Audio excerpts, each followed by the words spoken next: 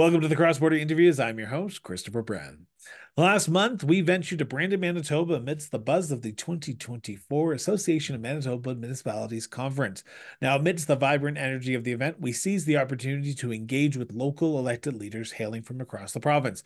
We delve into the pressing issues and accomplishments confronting communities firsthand, amplifying the voices of municipal leaders. We'll be right back after a quick message with cross-border interviews featuring Mayor Debbie Fiebelkorn from the rural municipality of St. Clements. In the heart of every thriving community lies a well-crafted strategic plan. But crafting such a plan requires expertise, experience, and a deep understanding of local needs.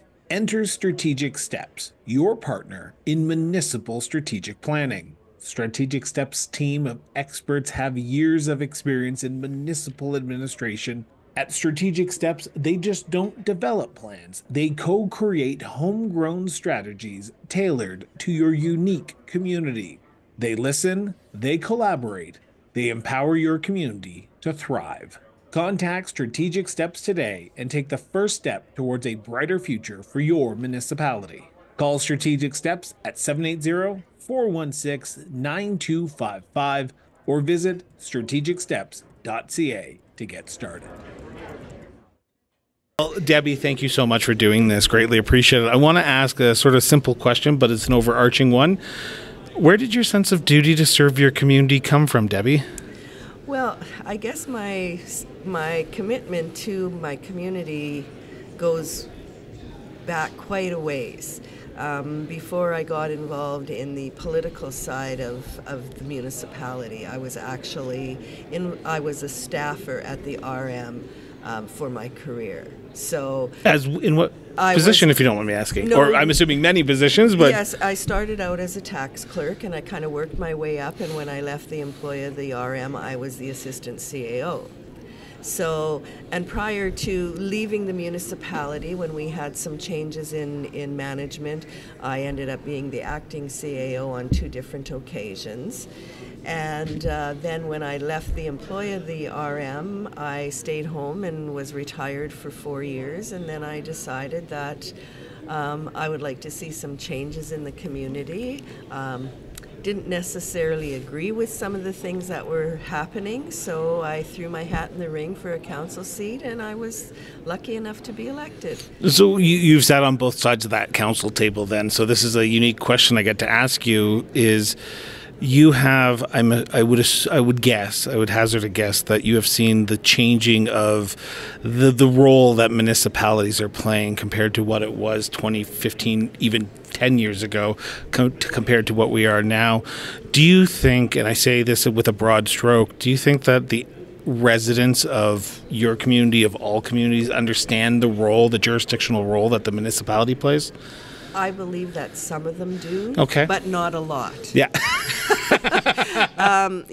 I guess I can just tell you in the last election in 2022, I didn't have any competition, so I was acclaimed. We have 6 councillors in the municipality. We only have 2 wards, though, so we have 3 people representing each area of the municipality.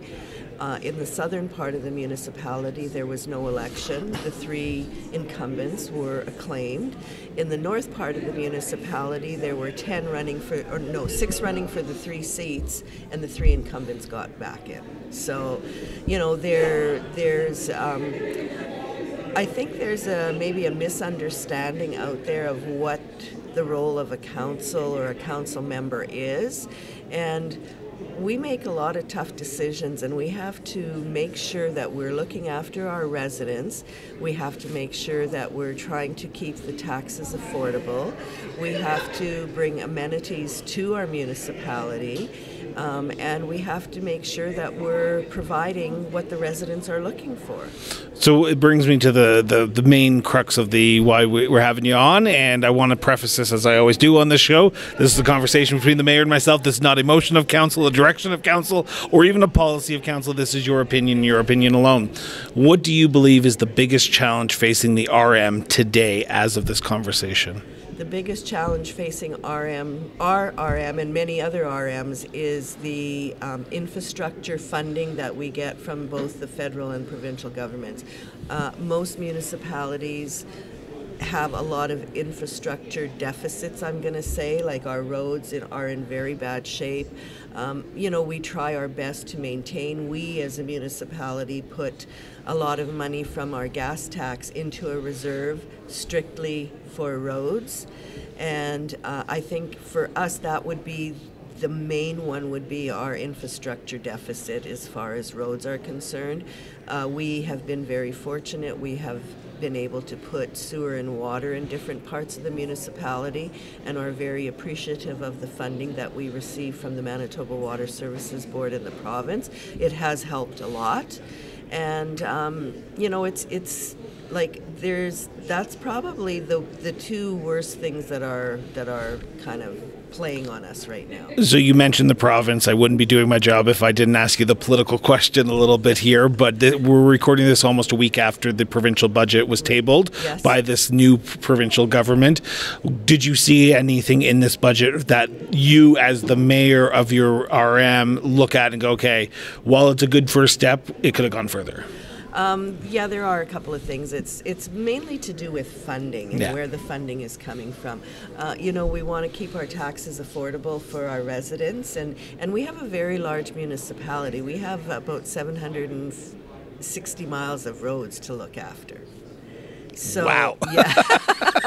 And things aren't cheap these days, are they, Mayor? No. And then, of course, our population is just over 11,000. Okay. Our summer population is probably almost double. Okay. Because we have all the cottage country right from Baconia right up to Grand Beach and Grand Marais. Grand Marais is in our municipality, but Grand Beach Provincial Park is not. Okay.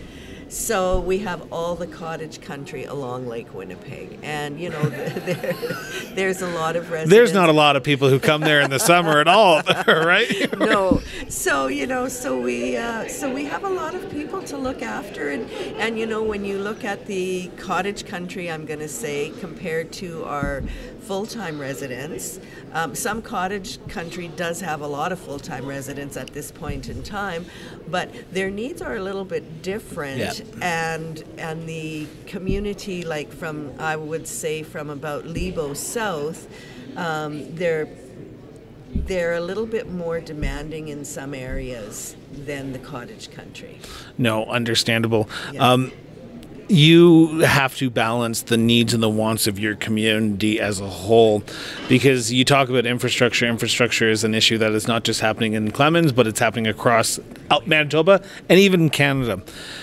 How do you balance the needs and wants of your individual community members with the needs and wants of the community as a whole? Because I'm assuming you have gone to the grocery store or gone to a event where people come up to you and say that pothole needs to be fixed, that service level needs to be upgraded. How do you balance that with understanding that you have a finite amount of money that you can spend every year and you can't run deficits? Right. Well, what we try and do is we try and look after some of these things before they happen, actually. Like a good example that I'm going to tell you is that in the last week and a half, we have been doing in the Grand Marais area too, but more in the southern part of the municipality, thawing of culverts, because this freeze thaw that we've gone through, the culverts are not just frozen like 6 inches or a foot from each end. They're frozen. If it's a 10-foot culvert, that 10-foot culvert is totally frozen. Yeah. So it's taking a long time for our public works to get out there and get all these done. Very luckily, we haven't had any issues with buildings going underwater or things like that, so that's always a bonus for us. And I guess just, to keep everybody safe and to keep everybody I don't want to use the word happy, but content with what we're doing. I love that you use the political word content there, because I have done this show enough that I know that you're not pleasing 100% of the people in your community. Definitely not. not. I can tell you that. So, just because I'm cautious of time here, and I know this is you're here for the events and you're here for the breakout sessions, but I've got to ask about tourism. It is my favorite subject, and I love talking about tourism because I've said if you come on this show, I'm coming to your community. So this summer, I'm making a big swing through Manitoba, and the RM of Clements is part of that tour.